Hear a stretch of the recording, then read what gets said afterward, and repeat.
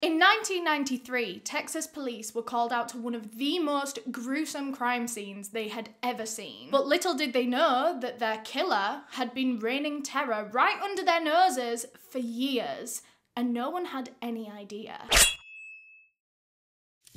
So today's video is going to be another solved true crime case. Today we're going to be talking about the Texas teen murders. But before we get into it, I do just want to thank our sponsor for making this video possible, NordVPN. I refuse to use the internet without a VPN these days, and I think everyone should. I think you should. And my VPN of choice has been NordVPN for years now. Basically, a VPN kind of acts as a barrier to stop people from hacking you or accessing your private information online. So how it works, you go onto the NordVPN map and you can choose from up to 60 different countries, and the VPN will make it seem as though you're operating from a different IP address within that other country. And this comes with 1,000,001 other benefits other than just internet safety. For example, the biggest benefit that I use a VPN for is the streaming services. You can access any of those 60 countries' streaming platforms and their selections on those platforms. I only ever use American Netflix, really. Actually, I use Turkish Netflix sometimes these days because they've got all the Harry Potter movies. All of them. Wait, is it all of them?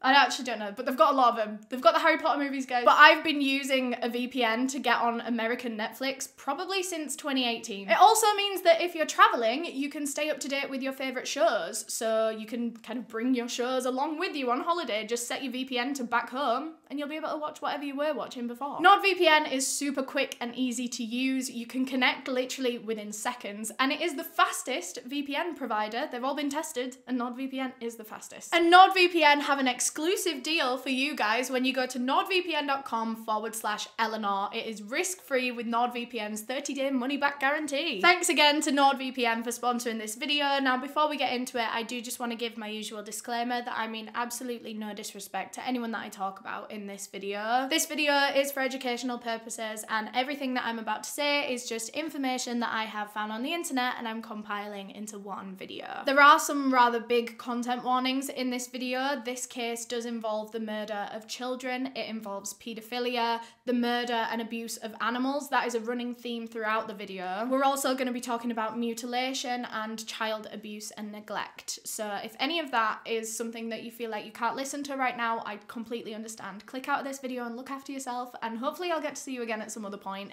But that being said, let's get into the case. So today's case takes place in Texas, Ellis County in Texas, in summer of 1993. On July 29th, a group of road workers walked into a wooded area. I think they were like surveying it or something. It was a very hot day that day. It was 100 degrees Fahrenheit, which is 38 Celsius. And as they made their way deeper and deeper into this woods, one of the workers noticed something laying on the ground under a load of leaves and branches. And so the group walked over to go and have a look what this thing was. And as they got closer, they were able to make out that this was a human body, a dead human body that was severely mutilated. It seemed as though it could have been the body of a young girl, although they didn't actually know that because the body was entirely decapitated. She didn't have a head. She was found completely naked and exposed, and her genitals were mutilated beyond belief. Her nipples were cut off, and so were both of her hands. So all that was left of this body was the torso and legs, but even then, all of that was severely mutilated. There was a huge slash all the way across her stomach, and her internal organs were coming out. So the workers immediately called the police, who rushed straight down to the scene and cordoned off that whole wooded area to begin an investigation into how this poor girl was killed in this way. But as they were doing that, as they were like putting up all the police tape in the woods, they found another body. A second dead body. This time it was a young boy. His body was found underneath a bridge, and it was in very different circumstances to the other body that they'd found. For example, this boy was fully clothed when they found him. He wasn't mutilated in any kind of way. In fact, they could tell that the only injuries he had were 2 gunshot wounds to his head. So police searched the pockets of this young boy, and they found his wallet, which actually had a library card in it that had his name, Brian King. So they'd very quickly managed to identify one of the victims, although they knew trying to identify the female victim was going to be such a challenge because they didn't have her head or her hands. It seemed that the killer had gone to extra lengths to try to hide this girl's identity when they'd killed her, you know, getting rid of her fingerprints, getting rid of her dental records. And it struck police as quite odd that they'd gone to such lengths with one victim and not with the other. Does that mean the same person had done both murders, or was it different people? So anyway, while searches and forensic tests and everything were being done at the crime scene, other police officers went to go and break the tragic news to Brian King's family that they'd found his dead body. It turned out that Brian was only 14 years old when he was killed. He was a child. I mean, police had thought he was young. They thought he was like an older teenager. They had no idea that he was a kid. So they spoke with Brian's father and his stepmother, and they told them the whole situation, that another body had been found as well, a female body alongside Brian's. And that was when his parents' hearts sunk even further, because Brian had a 13-year-old stepsister who was currently missing. Both of them had been missing for a good few days before this discovery was made. Their parents had reported both Brian and his younger sister as missing to the police 3 days before this. His stepsister's name was Christina Benjamin, and like I said, she was just 13 years old. They were 13 and 14. They were kids, 2 kids murdered, mutilated, and left out in the woods. So now police knew that they had to do everything in their power to solve these murder cases for these heartbroken parents. So they sat and spoke with them. They wanted to get as much information as they could about Brian, Christina, their lives, their routines, and they wanted to know a lot about the day that they went missing, which was 3 days before this. Brian's parents said the last time that they'd seen him, he was laying out in a hammock in the backyard, and it was quite late. It was like 10, 11, going up on 12 o'clock. He was out there for a while. And this was on the evening of the 26th. The bodies were found on the 29th. Around midnight that night, Brian's father heard a car horn outside their house, and so he walked over to the window to have a look who was out there, and he couldn't really make out who was in the car. It was someone in a car. And then he saw his son, Brian, running from the backyard and jumping into the car with this person. As soon as Brian jumped inside, actually I think he stood outside talking to the person inside for like 20 seconds, and then he jumped in and the car drove away. And then the parents hadn't seen Brian or Christina since then. I think at the time the dad assumed that it must have been one of Brian's friends in the car or something. Even though he was quite young, I don't think any of his friends would have been able to drive. I don't know, the father didn't think much of it for some reason. And then the next morning they woke up and neither Brian nor Christina were in their beds. Immediately that morning, when they realised that both the kids were gone, the parents realised that something very bad had happened. There was no reasonable explanation as to why both children would be missing from their beds the following morning. They knew that something had happened to those kids, and so straight away the parents reported them missing. So now police had officially identified both murder victims. It was Brian King and Christina Benjamin. Meanwhile, back at the crime scene, the forensic tests and searches and all of that kind of stuff was revealing some very valuable evidence. A lot of hair was collected from the crime scene, a lot of long blonde hairs that belonged to Christina. They were tested and they were Christina's, but there were a few shorter blonde hairs that weren't a match to anyone. They weren't Brian's, they weren't Christina's, they didn't know whose they were. And this told police that there must have been quite a big struggle as part of this attack. Christina had lost a lot of hair in this altercation, probably been pulled out, and so had her attacker. I mean, not as much as Christina, but there were a few shorter blonde hairs, and if they were her attackers, then... So police decided to put those in a little evidence bag and keep them. So if you remember, Brian King was found fully clothed, and so they took all of his clothes as evidence and they went and tested them, and they found the tiniest, one singular, tiny brown fibre on the front of his shoe. They literally could have so easily missed this fibre. Apparently it was minuscule, tiny little thing, and it didn't match any of the other fibers that they'd been finding on him, and so they decided to like pull this one out and test it, see what it could be. And when the test came back, I don't know how they get this so accurate, but they believed that it could be from a Japanese car. It's amazing how they can tell these things, but that fibre told police that he had been in a car, which confirmed his parents' version of events. Had the person in that car that came to pick him up killed him? and his sister. So police felt the best course of action in this case was to try and track down that car, find out who was driving it, find out who they were going out with that night. So police went out and did door-to-door inquiries on Brian and Christina's street to see if anyone had seen or heard anything, and no one had really seen anything that night. There were no witnesses from that night, but they did find out some interesting information from one of the neighbours who said that he'd actually been speaking to Brian and Christina earlier in the day that they went missing. And they very briefly mentioned in conversation that they were planning on going out that night with a guy called Jason. And that's all they really said about it. So now police had a name. Who was Jason? I mean, it's quite a vague lead. There's a lot of Jasons in the world. They had no idea how to narrow down the Jasons, but they were trying. But then 2 days later, police received an anonymous phone call with some very valuable information. The person on the phone didn't want to give over their identity, but they wanted to tell police that they should look into a guy called Jason Massey. And immediately, police's ears perked up because they knew that they were looking for a Jason. No one else did. They hadn't put this out in the media yet.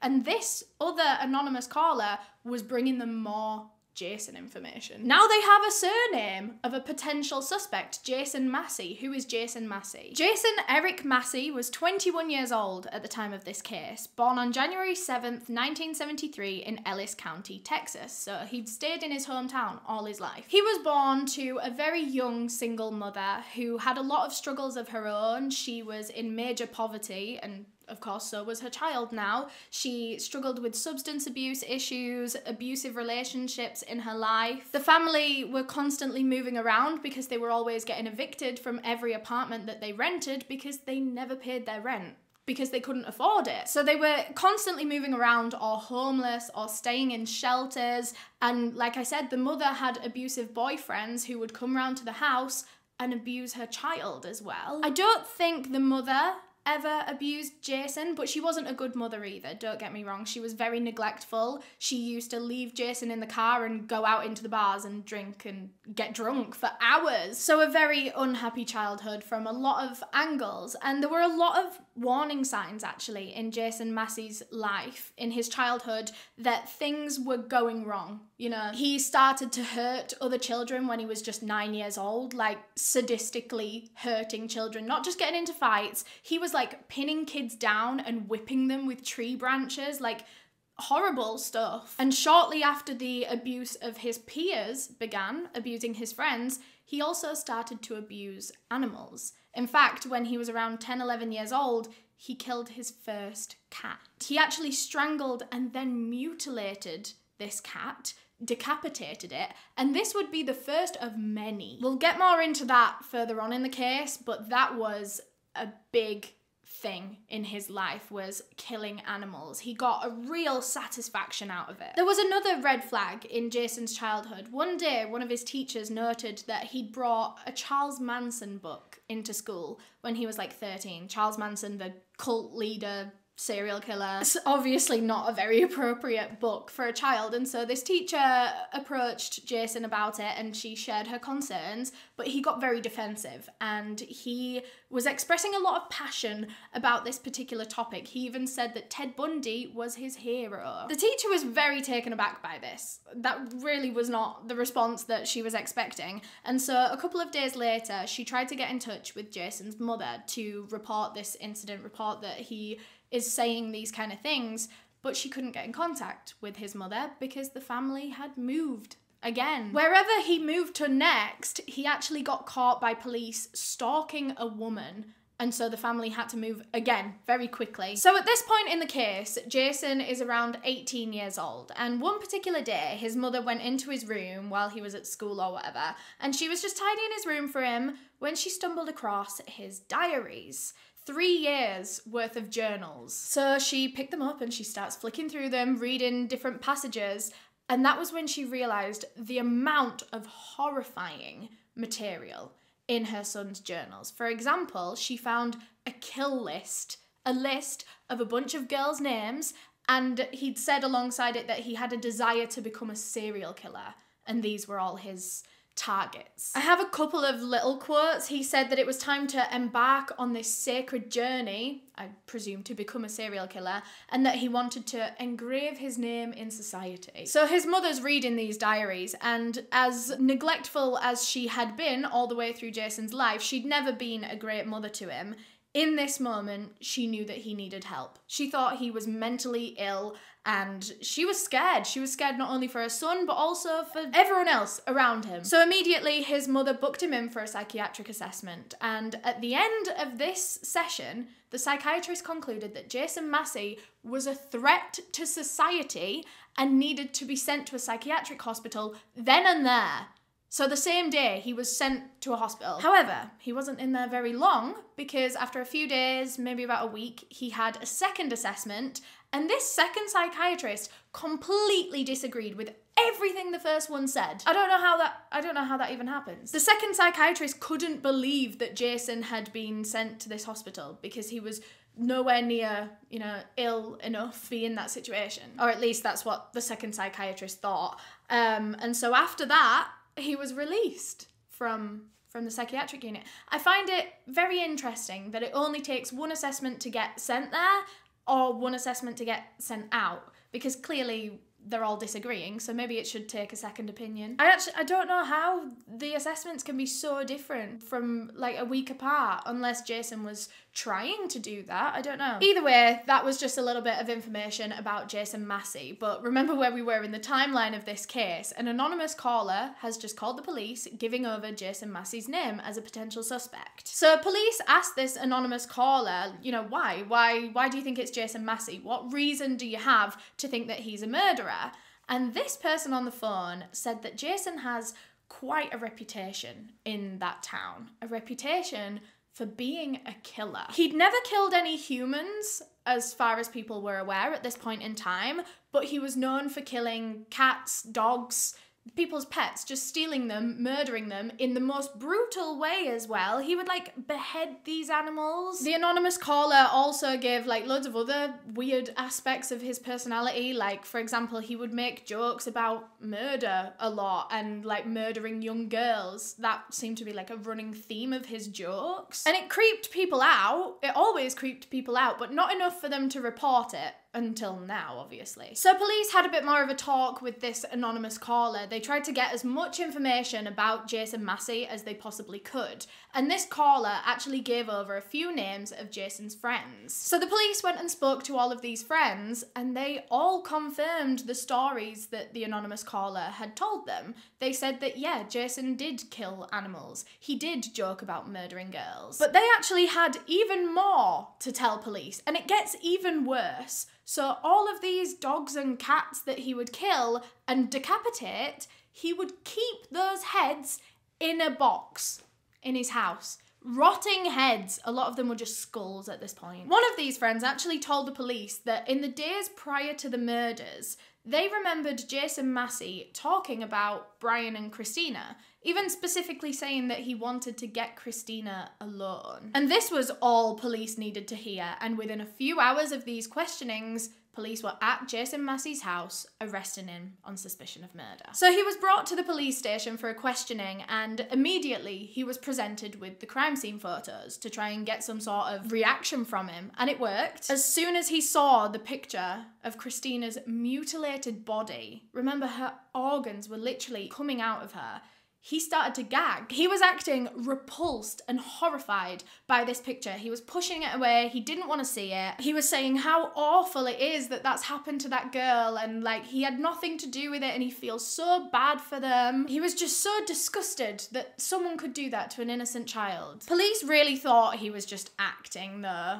They thought he was just putting this on to seem like he was on their side. So they knew it wasn't going to be very easy to get any information out of Jason since he's acting and pretending the whole time. They were going to have to try and find supporting evidence elsewhere. They weren't going to get a confession. And that was when they thought back to that one singular tiny little fibre that was found on Brian's shoe, the one that's still not been identified, they still had no idea where it came from, although they did believe that it was from a Japanese car, remember? So police did a little bit of digging and they found out that Jason Massey drove a Subaru, a Japanese car.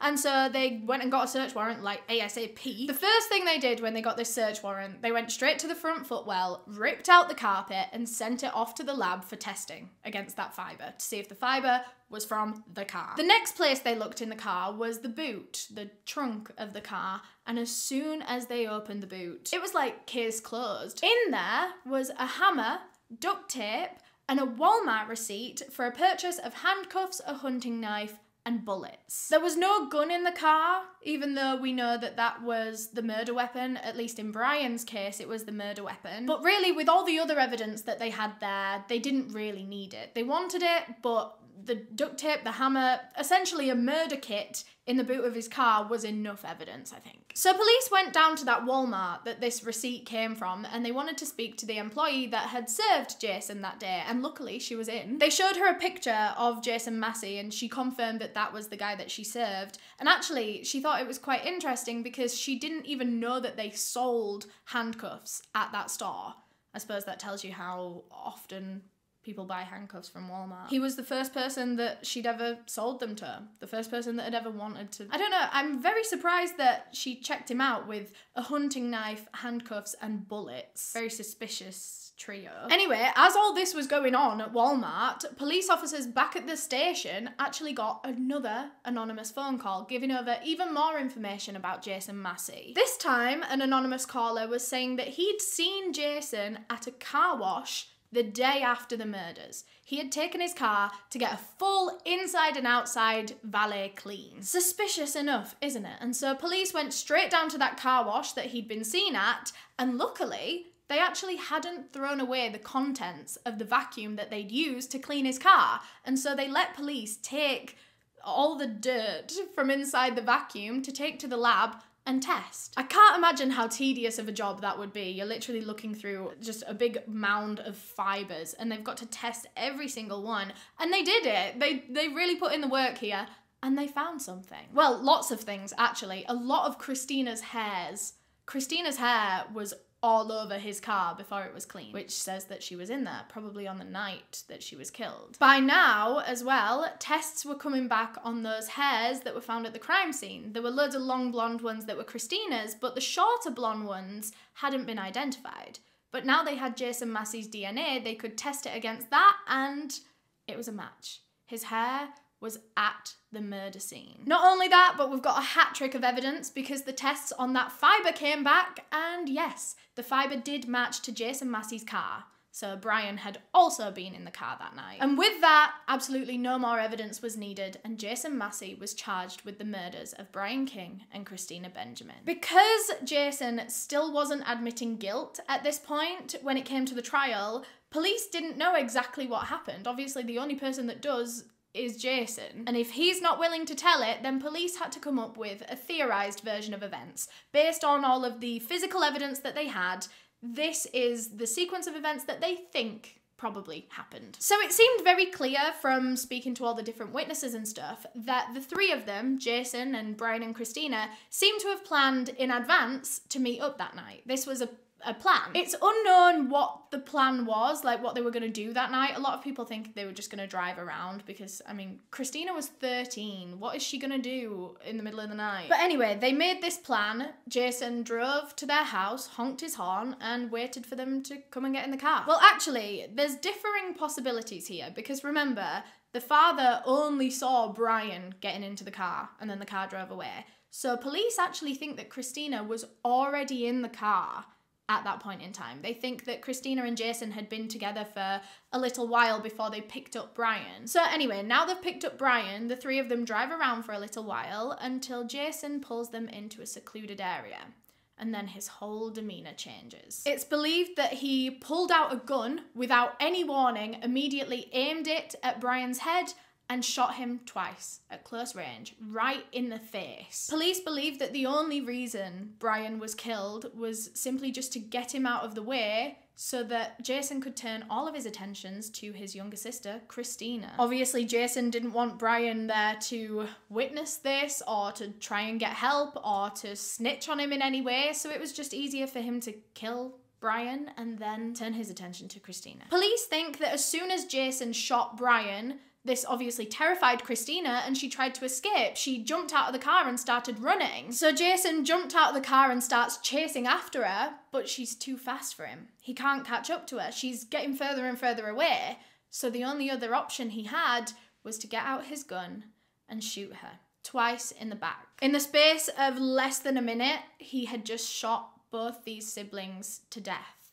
for no reason, with no explanation. Jason went back to his car, grabbed his new hunting knife that he bought from Walmart a couple of days prior, and then he approached Christina's body. He then proceeded to mutilate this poor girl, decapitate her, chopped her hands off, chopped her nipples off. He then slashed all the way across her torso and physically pulled out her insides, so they were spilling out of her. He also severely mutilated her genitals, and so for that reason, actually, we don't know for sure if she was sexually assaulted. It seems that that was his intention. The one thing that really got police and anyone that's looked at this case is the lack of a motive. There was absolutely no reason for him to want to do this other than, well, that he wanted to do this. It seemed like he was killing for pleasure. He'd talked about it for years before. He'd been killing animals for years before, and maybe that just wasn't fun enough anymore. He wanted a human victim now. A lot of people think that he was sexually attracted to 13-year-old Christina, and that was why he wanted to get her alone, away from Brian, so that he could sexually assault her.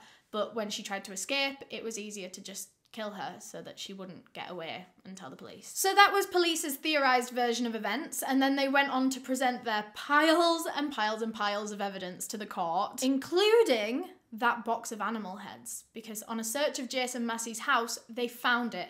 They found this box. By now, they were pretty much all skulls. There were 31 heads in a box. His journals were also presented as evidence in court. One of them he'd actually titled The Slayer Book of Death. And in this journal, he kept count of all the animals that he had killed. In total, there was 9 cats, 30 dogs, 30 dogs, and 8 cows. He also said in another journal that he hoped to become the most famous serial killer in America one day, and that he was aiming for a kill count of 700. So anyway, that was all his diary entries. And then in the trial came the witness testimonies. So the prosecution brought up a few different people, starting with Jason's friend Christopher. And Christopher is actually the person that introduced Jason and Christina. So the way that Jason and Christina had met, Jason was with his friend Christopher that night, and he was going to see Christina for some reason, don't know why, and he took Jason along with him. And as soon as Jason saw, 21-year-old Jason saw this 13-year-old girl, he was taken with her. He liked her. He flirted with her all night that they were there, and then before he left, he told her that he wanted to see her again sometime, and apparently she wanted to see him too. And so they made a plan to meet up again the following week, the night of the murder, and she was going to sneak out of her house, come and meet him. They were going to go out together. But on the night that Jason met Christina, this friend Christopher said that when they left, all Jason could talk about was how much he wanted to kill Christina and chop her up. What, your friend was saying that to you and you're not going to the police? Apparently, like, that was all he was talking about on the drive home.